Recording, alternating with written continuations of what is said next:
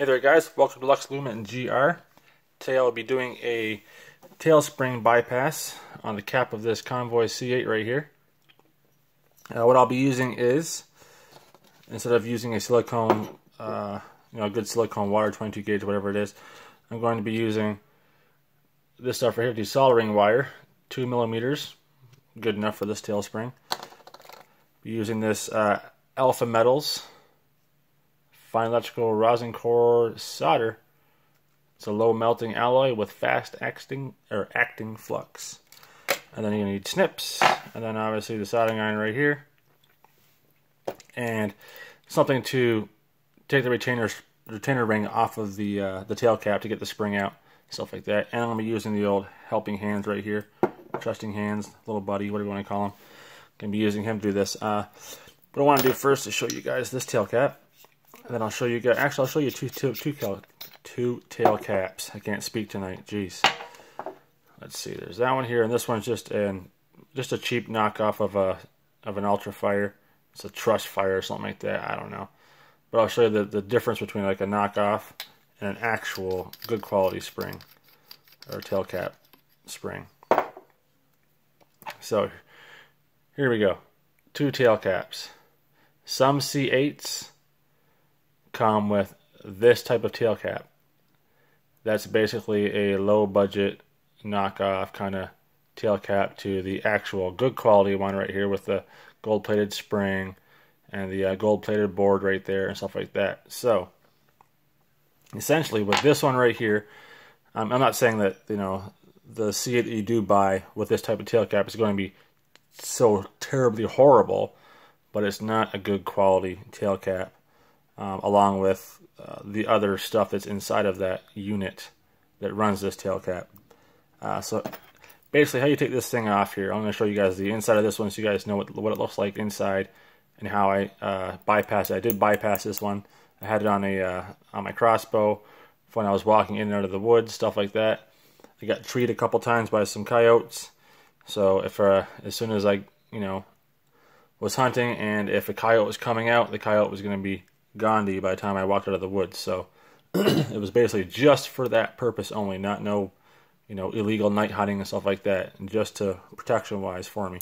Anyways, for the low budget ones and the and some other flashlights, the old saying righty tighty, lefty loosey. Well, with this it is righty tighty and then lefty loosey. Now on these tail caps, it's actually lefty tighty, righty loosey. So it's the opposite. So you'd be going clockwise to loosen it, and then counterclockwise to tighten it. So let me take this one out so you guys can see what I did to it, what it looks like. There we go. Take that out. Hopefully I can get this thing out. I'll just push it with this. Come on. Get out of there. It does not want to come out. It's being a pain in the butt. I'm going to put it back in and then try. Well, I guess that's not going to work for you guys if I can't get this thing out to show you guys how to do it.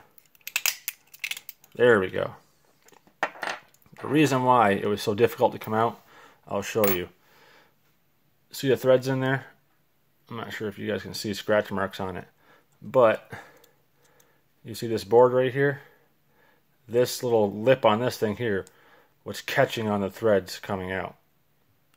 So that's the only point of connection right here that is being made with this, with the whole flashlight itself. It's just that point right there. Where with this right here, this whole retainer ring is obviously attached to the tail cap, and it's actually sitting on the board. So it's making connection with the board, which is giving you a full connection all the way around, all 360. This one's just doing, I don't know, 10% of the whole circumference of this cap right here.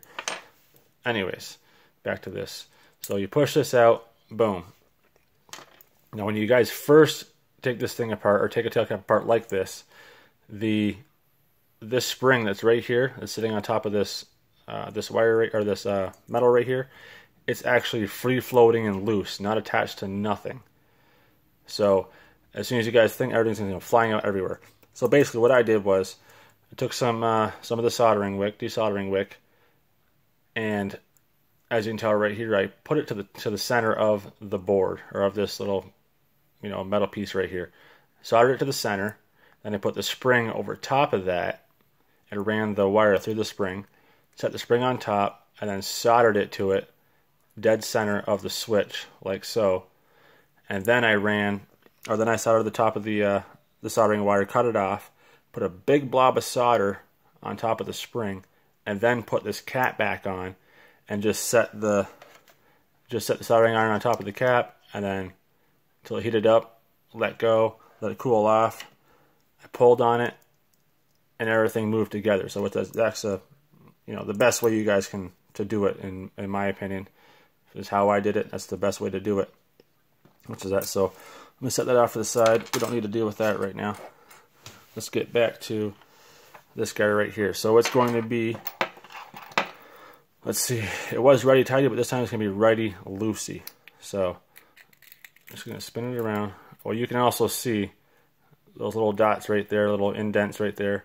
Just find something. I got just a small screwdriver right here hooked up to it, and trying to undo it if I can. Now when they put this in here, they kind of screwed the threads up a little bit. They scratched the crap out of the threads.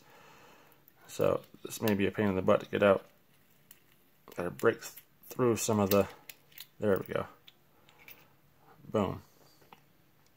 So there's that tail cap there. Only plastic piece is just on the bottom side of this board, and that is an actual board, as you can tell. Set that off to the side. Pull the retaining ring off. Set it right there. Now you can see the board. So that retaining ring will contact with this all the way around this whole board, and this, obviously this spring is attached to the board. So what we want to do is we want to solder a piece of wick. Let me grab this and I'll show you. Solder a piece of wick, just like that, just on the inside, going to the bottom, and then going to the very top of the spring itself. So that's what we're going to do. Get my little helping hands here, whatever the heck you want to call these things. I'm going to hook it up one there. Actually, let me spin this so I get a better view of what I'm doing here. Let's go to about this position, which is good enough. So right there, you're obviously going to want to get to the, the most widest point of the spring. There we go. Now I'm using my phone, just so you know, so I got to zoom in there and try to focus, so give me one quick second. While I try to focus, I'm going to autofocus, bring that over more, autofocus on the spring, spring, there you go. Hopefully it's autofocusing on it. If it's not, I'm sorry. It's the best I can do right now. There we go, boom. You don't want to pull yourself, probably a size that's probably about 3 times the length of that. This stuff is really cheap in price, so it shouldn't be a problem of wasting some of this stuff. Cut it. There we go. Plug my soldering iron in, which I forgot to do. There we go. Plug the soldering iron in. So basically what you're going to want to do is you're going to want to put a blob of solder right here, and then a blob of solder right on the very top of this one right here. You're going to want to do it like that, so that, spin it, there we go. Oh, look at that, it focused. So that you put just, pre-solder it right here, pre-solder it right there, because once you put the wick in there, what you want to also do too is bend the wick like this, so there's a little L shape in there, a little hockey stick shape. Run it through this way, if I can see what I'm doing. You got the hook right there. Run it through to where it touches. Run it through to where it touches that spot right there. And once it touches right there, once you hit it again, hit that solder you already put there. With your soldering iron, it's going to wick itself to the wick. And it's going to, adhere itself to it, no problem. So that's our goal. That's what we're going to try. Then we're also going to do the exact same thing to the top. So let's see. You know what? I'm going to switch this out just a little bit more. just because of the angle of the top up here. I want it to position correctly. There we go. Everything's still focused. Let's hope so. It's good enough for me. If not, you guys can still see. Shouldn't be that bad out of focus. Now my soldering skills suck. So we're going to try my best with this. So like I said, just put some solder right here. It's not quite hot enough yet. Nope, gotta wait a second. Let's put some music on. Just so we can show. Come on, there we go. A little bit more than that. Boom. Little dab of solder there. I'll put some solder up top here. Come on. There we go. Just like that. That's all you want to do for now. Then you're going to grab your soldering wick, or desolder wick right here. It is copper, so it's going to make a good contact. Let me spin that a little bit more. Come on, don't play games with me. Spin. There we go. Run that through, if I can get it through. There we go. Oops. Touch that spot right there.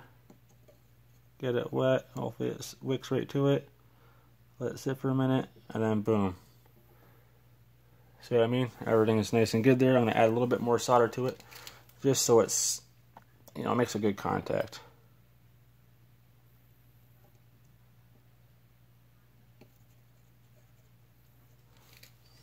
And of course it moved, but it's still in place. Good.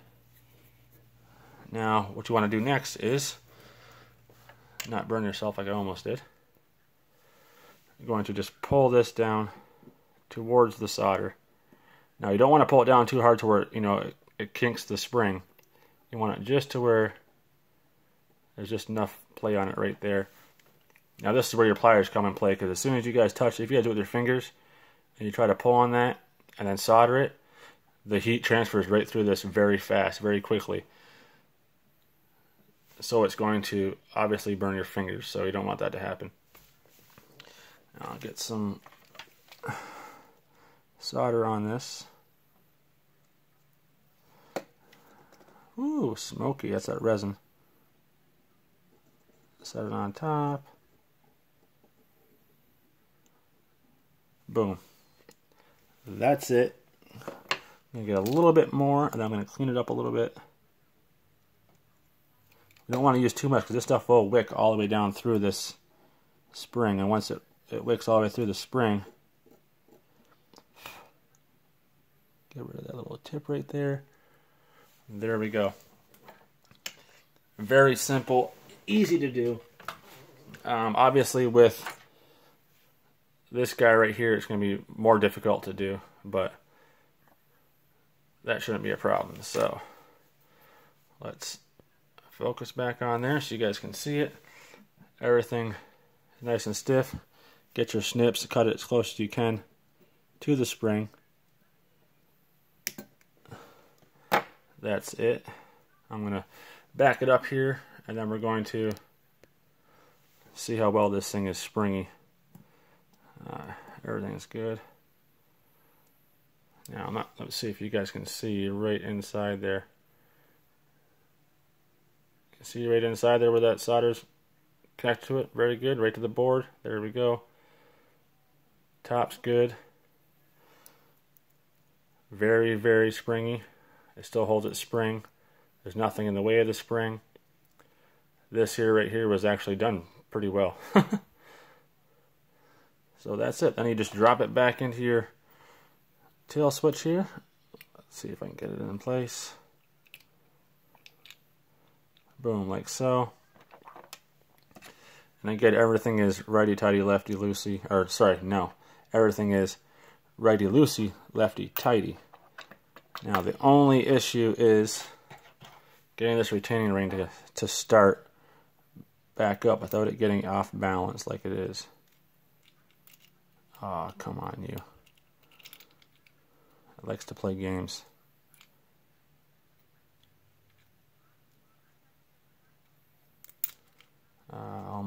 Almost.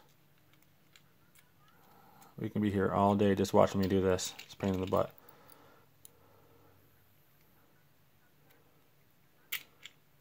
Come on. I think it's mainly because of when they... There we go.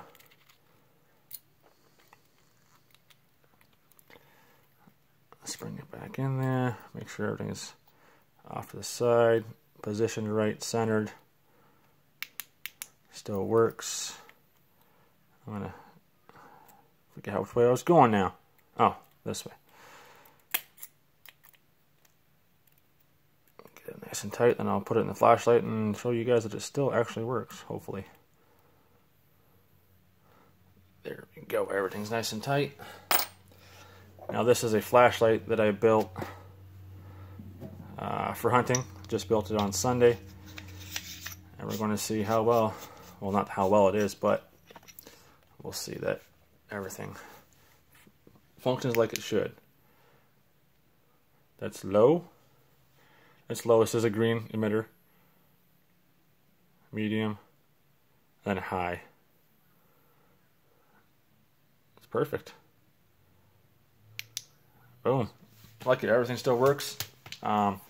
It is supposed to increase the the voltage from the battery to the driver, then to the driver, from the driver to the LED. So C8, I highly recommend this C8 host Convoy. Very high quality, great finish on it. Threads are square cut. I mean, if you guys want to build a flashlight, I mean, it fits right in the palm of your hand like that. So, and this thing throws like a monster. So, like I said, best Convoy host, best C8 host there is out there is the Convoy C8. So if you want to, test your skills on making a flashlight with the cheaper ones first, then go right ahead. Then in the end, you should end up with one of these things here to, to build flashlights on. Like I said, this is for hunting, green emitter. Time to flash, you guys. Boom, that's it. You guys can actually see the LED right there. That's cool. And then there's high. Whew. This LED right here is the it's the Cree XP-E2 green emitter. Only pushes out 122 lumens, and this thing throws for hundreds and hundreds of yards in this host right here. Best host for throw, anyways, that I can think of. There is a couple other. I think there's a Solar Force. I have yet to build on one of those, but great flashlight, great host. So that was the tail spring bypass. If you guys found it informative, please give the flashlight. Yeah, give the flashlight a like too, but give the video a like. And for more videos, reviews, that'll be coming up very shortly. I have an Anker LC40 flashlight here to do a review on, and also a Krellant V4A. It's got the XPL high cool white emitter in it. This thing is a throwing monster as well, and it only runs on 4 AA batteries, so this thing's pretty badass. So again, if you guys felt the video was informative, give it a thumbs up. If you guys want to see more videos and videos like this for DIY stuff, building your own flashlights, other accessories like that, please give it a like and subscribe, please. The more subscribers I get, the more motivated I get to make more videos. So, these are for you guys, not for me. So, hope you guys enjoyed. Peace out.